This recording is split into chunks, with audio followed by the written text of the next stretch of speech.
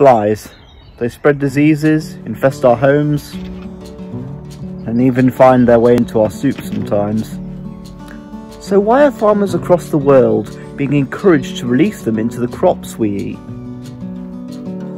Tachinid flies, of the family Tachinidae, don't spend their larval stages surrounded by feces or carcasses. They spend them inside other insects. Tachinid flies are reproductive parasites, meaning they lay their eggs on or inside a host. Some of their hosts include the Colorado potato beetle, the northern armyworm caterpillar, and the woolly apple aphid. All of these species are prolific crop pests that cost farmers millions in annual losses. But thanks to the weird but wonderful way that tachinid flies reproduce, farmers can cut down their numbers, as parasitization is often fatal. What's more is that, like most parasites, species of tachinid flies are specialised to seek out specific organisms. So farmers could release Myophorus doryphora to parasitize the Colorado potato beetle without impacting the ladybugs that keep the aphid populations in check.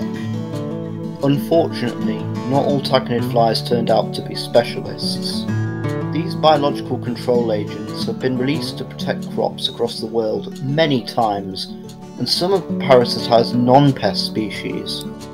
Not only did this cause local extinctions and damage to ecosystems, but where tachinid flies started parasitizing pollinator species, such as butterflies and moths, farmers risked losing the services that these species provide to their crops. Despite this, using tachinid flies as a biological control agent for crop pests means farmers don't have to resort to using chemical pesticides that can get in our water systems and cause health problems for aquatic animals and the animals that eat them.